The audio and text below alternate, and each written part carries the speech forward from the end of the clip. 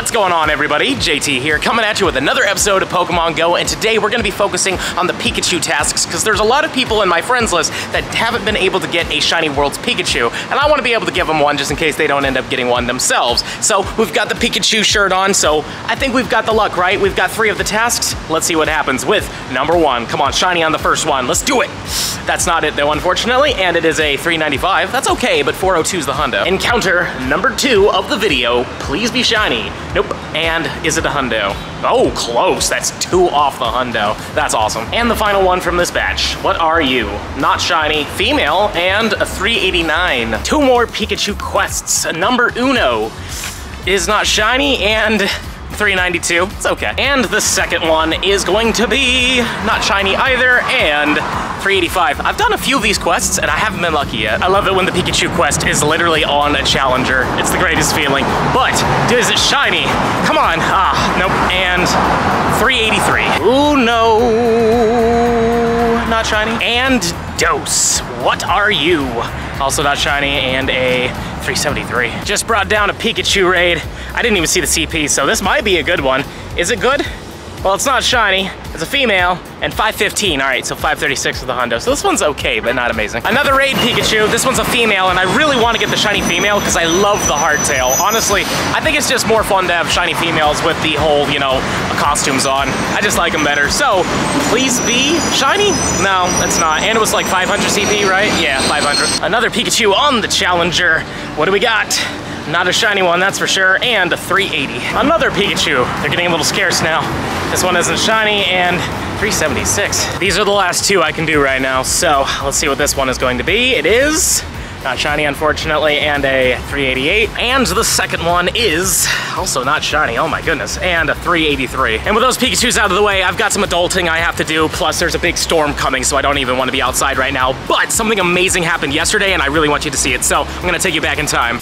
People of the future, I bring great news. Look, we got it. The very last one we needed. The very final Shiny Shadow Bulbasaur. Let's just get a pineapple on this thing, and we are officially done with the Shiny Shadow set. Huzzah! Oh, so close to an excellent. That would have been beautiful. Either way, it doesn't matter. We're gonna get it because it is a Shiny Shadow. It is a guaranteed catch. I am so happy right now. So freaking happy. Can't believe that we got this. I only did a couple clips today as well, so very, very good. Let's take a look at these IVs. What are you?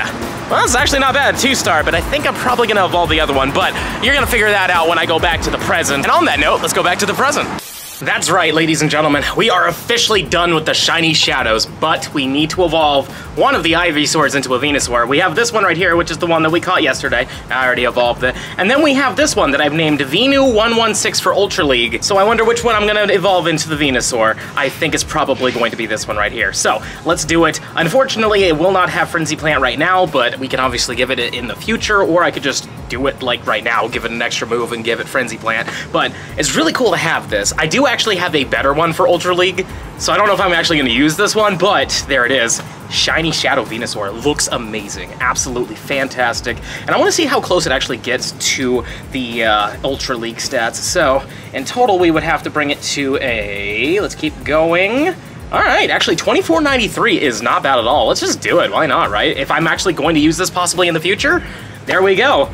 Oh, that's so cool. I don't really have any Shiny Shadows that are very, very useful, you know what I mean? So it's cool to have one that I might actually have use for in the future. And as you can see right here, we have every single one of them. We got the Bulbasaur family completed last, which is also kind of fitting, seeing that we, kind of got these last out of all of them. The Charmander family was the second family that I finished, but the first family that I started. And I'm still happy that I have this one specifically that has Dragon Breath and Blast Burn. It's so cool that we were able to do that. And then, of course, the Squirtle family, which was the first one to complete, but the second one to begin with. And honestly, it looks really good as Shiny Shadows. I wasn't too sure about them, but with the purple aura and the purple skin, they look actually pretty darn good. And when it comes down to the Shiny Shadows in general, I have 77, but if we're talking about like living deck stuff, I have almost every one of them, except I don't have an Arbok, as you can tell from the Ekans there, and I don't have Coughing or Wheezing. For some reason, James didn't like me very much, but hopefully in the future, he'll show back up and we can actually get those sets completed, because other than that, I have every one of them done, and it feels really good. I have yet to actually miss one that I could actively hunt. I don't really count Jesse and James because they were RNG if they were even going to show up, and then for that, you had to hope that they would give you the Shiny Shadow, you know what I mean? So, unfortunately, they're still kind of a bust, but yeah, we've definitely been grinding hard, as you can tell, especially for these Carvanas. I really wanted one that I could purify into a Shundo. Didn't happen, unfortunately. If it does come back, I will be grinding it like crazy, which will be terrible for my bank account. And now we're done doing all that adult stuff, and man, something cool just dropped. We know the spawns that are going to be showing up for the South Korea Safari Zone, so let's dive into it. And here's the article. Pokemon GO Safari Zone Goyang. Tickets are now available for South Korea's first Safari Zone event. And here is the picture. As you can see, we have Goyan, or for Goyang, basically. It's pretty cool, and especially because we are going to have Unknown Y. That'll be our brand new shiny that hasn't been released yet. Plus, we have Unknown N, which has showed up for Pokemon Worlds, and it's also going to show up for the Go Fest finale as a shiny, so that's also neat. And then we have these Pokemon in here, Blue Flower Flabebe, which I'm actually pretty down with, even though that this shows up there naturally. It is a somewhat pretty rare spawn. When I was in Europe, I didn't see hardly any red flowers, so having a ton of them around will actually be good for me because I want to get a few of them. And then we have Dratini, which is a Calm Day spawn, not the most exciting thing really. And then we have our regional for the event, which is going to be Carnivine. For a lot of people, this is very exciting. As a person that lives in Florida, not super exciting because I see them everywhere, but I can understand for a lot of people,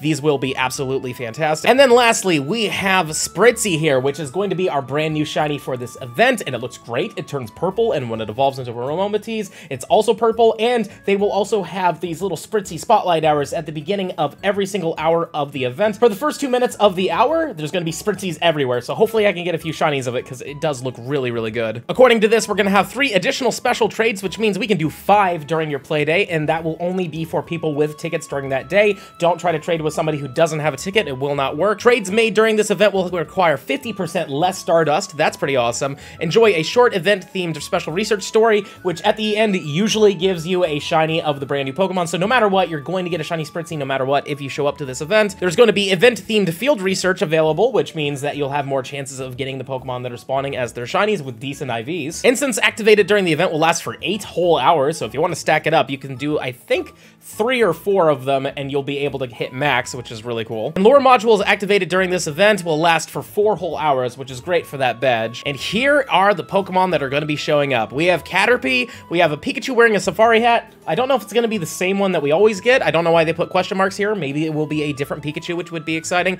Dratini, Unknown Agnoy, Wurmple, Ralts, Surskit, Sableye, Lileep, Feebas, Love Disc, Bidoof, Plant Cloak Burmy, Combee, Carnivine, Pidove, Cottony, Blue Flower Flabebe, Spritzy, and Stuffle. Now, I'm gonna be very honest here. These spawns do not look that incredible. I mean, there's some cool things in here, like Combee is a still pretty rare shiny. Plus, if you can get a female for the evolution, that's going to be huge.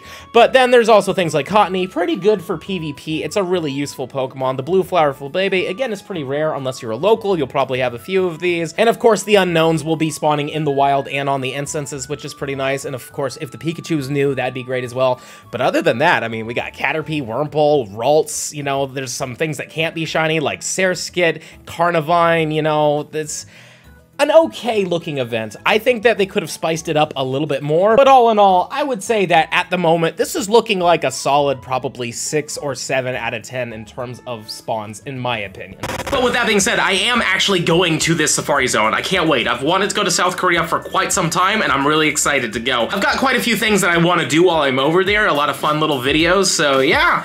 This sounds like it's gonna be a great time, and if you're gonna go to this event, please let me know in the comments down below. And don't forget to smash that like button for me, show me some love, subscribe to the channel, hit the little bell icon so you know when I upload. Links for Patreon and merch are in the description box below, but with that being said, this is the end of the video. I'll see you in the next one.